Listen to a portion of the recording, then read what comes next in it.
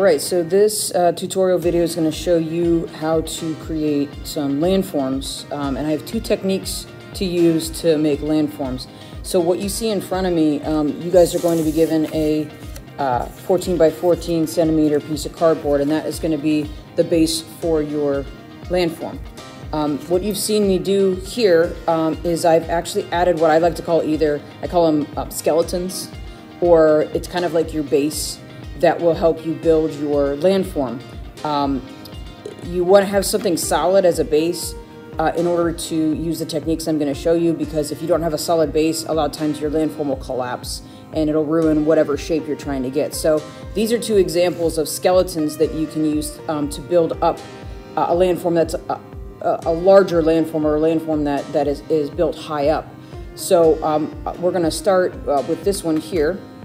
And it's just a piece of egg carton, if you guys can see. It's just a piece of an egg carton. And I went ahead and hot glued it onto this base so that we can use it. So we made our clay the other day. What you will do is you're going to then cover this with the clay. And I always like using smaller, thinner layers of clay. If you make the clay too thick, one, it takes a lot longer for it to dry. And two, sometimes you'll get that collapsing effect. So what I'm going to do using this base, which is nice and strong, is I'm going to go ahead and cover this with the clay now. And again, this is air dry clay, so it will sit out for about a day, especially since we're going to be working on these like every other day. It'll sit out for a day, and this will actually dry into a nice plaster type material. And once it is dry, it'll stay, it won't move anywhere. And the other thing that's great about it is you can then paint this with regular paint, and because it's dry, the paint sticks to it very nicely. A lot of times if you just use cardboard, the cardboard actually absorbs the paint, and it doesn't work out as well as you would want it to. So as you can see, I am just using little chunks of the clay, and I'm going to go ahead and cover this up with the clay. And that is going to allow this then to dry, and it'll be this nice hard shell on the outside for you to then paint. So this could be something like maybe like a stratovolcano, or even a mountain build here. And again, starting with a nice solid base underneath works really well, and then you can cover it with the clay. So you don't need a lot of clay for this. This is the other thing, it kind of saves your clay too, so you're not like building a giant chunk of clay. Instead, you're just covering the outside of it and making sure that you get it firmly down on the base. So this is one of the techniques that you can use to do a 3D model, especially, like I said, a 3D model that's raised up off of the base platform. Having a nice base underneath it will allow this to hold up and stand up and keep its shape better. Okay, so that is the easy way to start if you're doing a build, again, say like a mountain or a stratovolcano or some other build, maybe a plateau. These would be, this is a good technique to use for that. So minimize the use of clay, but also have a nice strong base underneath it so that it doesn't collapse down and you lose your shape, because again, the shape is going to be one of the ways that you're going to be graded on these. So there is just kind of the start. I'll probably work on this a little bit more and show you guys what it looks like after it's dried for a day, and then show you some painting techniques as well. So that's one technique that you can use, which is, again, using our homemade clay, our salt water and flour clay. If you want to go a different route, maybe you don't want to get clay all over your hands, or you are building a larger structure that you're concerned that it might collapse down. Again, you build what I would call a frame. So you guys see it looks like a skeleton of a mountain, let's say.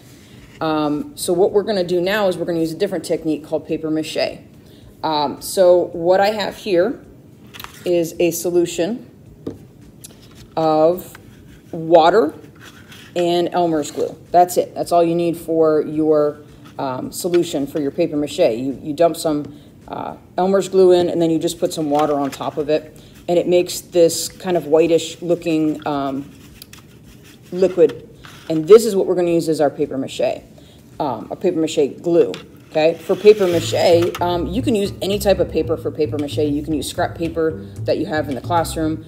But I have found, after doing some research over the summer, I have found that one of the best things to use is pieces of toilet paper. So I'm gonna have the toilet paper in my classroom. I will make a solution of this, and you are also able to use this. So let me show you how this works. So I would start at the base, and I would go ahead and put some of the paper mache glue on the base here. And then all you do is you take your toilet paper and you just lay it right on top of where you put that paper mache glue.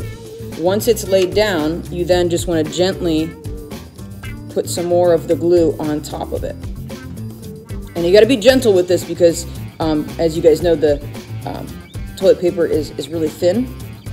But what is great about this is once it dries, it will dry solid, and it will dry solid and it will be able to be painted on as well. So this is another technique that you can use. It's very simple, doesn't require a lot of materials, but you can see that I've now covered this with a thin layer of toilet paper. Because this toilet paper is really thin, you can add a second layer on top of it. The same way, you can actually layer this up really well.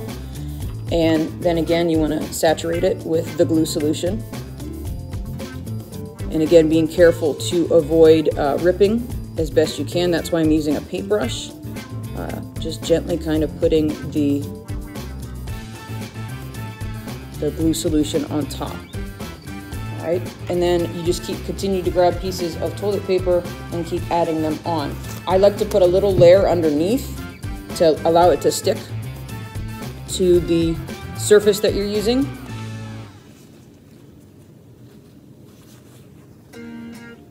Like so. And again, the nice thing about this is it's not heavy, so it won't collapse down. And once it's dry, and it only takes a day for it to dry, once it's dry, you can paint on this really, really well. And it'll hold the paint then much better. That's, again, the toilet paper works really well because you can use it to paint on after it's dried and it stays in its shape. So you guys can see, here's my skeleton on this side, and then this side over here where I have using the paper mache glue is now forming a shape for it. So this is especially good if you're not one that really wants to get your hands on all that clay and get clay all over your hands and fingers. This makes it very easy. The other great thing is, let's say you needed like some like built-up of some buildup of like magma or lava, or it has some kind of structure that needs to stick out a little bit. You can actually take the toilet paper and roll it into like a ball, and you can add it on here and it will stand out a little bit more. It'll give it a little bit more texture. But you do the exact same thing. You just coat that with your paper mache glue, and it will give it some body, some texture. And as you can see, now you have kind of like a little ridge that you've made here to give it some, I guess, personality, or to accent maybe where there has been some buildup of either like magma, lava, or you can even do a second one and now you look like you have a little valley that'll stick out right here. And you can see that you can do multiple layers in one day. You don't have to, just do one layer and then wait a day and do another layer. You can do that, but now you can see it's giving this mountain a little bit some texture here. So it looks like we have maybe some rivers of lava that have flown out and then dried. So this is another great technique, especially if you're doing things like mountains. And even if you're not doing something as big as this, you can also just build up a small section by taking your toilet paper and just pinning it down on here, and it makes like a ridge to give some accent to your landform. All right, and again, I like the toilet paper because it absorbs this really well. So there, now we have this little like mini hill here at the bottom. And you can then let that dry and then paint over it. So I've now shown you two techniques on making your 3D models. Once again, starting out with a base or a skeleton, as I like to call it, to give it some body. and then adding either your clay to the outside of it or using our toilet paper paper mache is a great way to build your landforms. Hope that helped out. I'll have these materials in class for you, and good luck on making your landforms. All right, so we have allowed our landforms to dry for a day. So what we have here is, you can see the clay has not dried entirely, which is why I'm doing an every other day thing with working with the clay, but it has, the outside has definitely solidified.